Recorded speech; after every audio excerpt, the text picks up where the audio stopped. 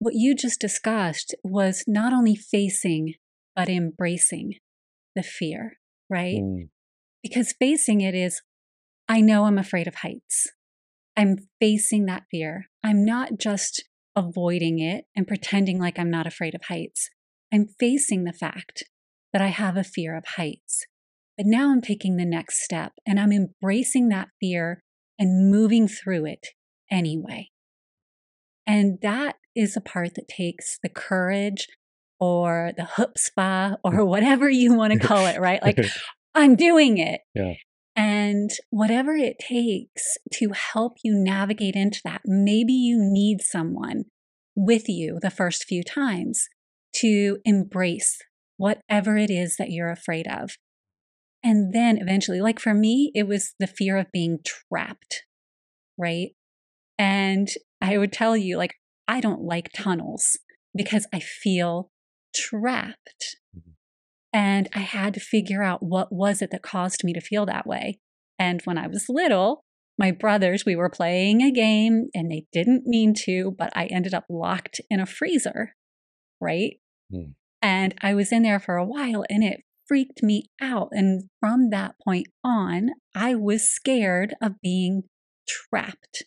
And so I had to face that and understand, then move through that with someone with me that was like, it's going to be okay. We're fine. Keep your eyes open. Don't close your eyes. Look. Then there's the body sensations that come along with fear, right? Another tip.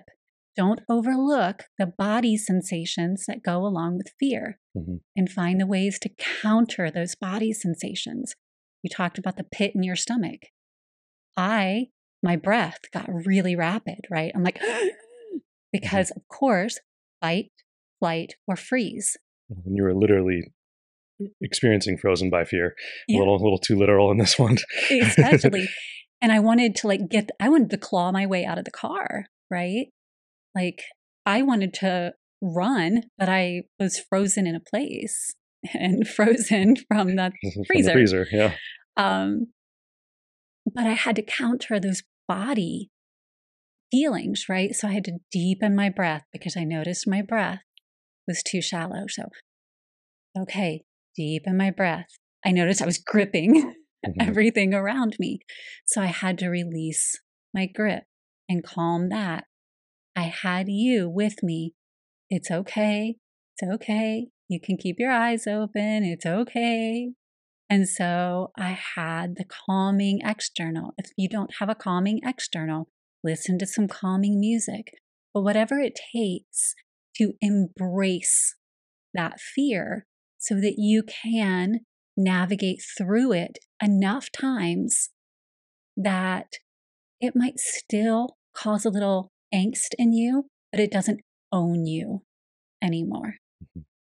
And it changes the game. Because now your life isn't determined by avoiding your fears. It is determined by you choosing what you desire to do. And if there's something that you're afraid of that's in between you and achieving your goal, you're like, I can do it. Yeah.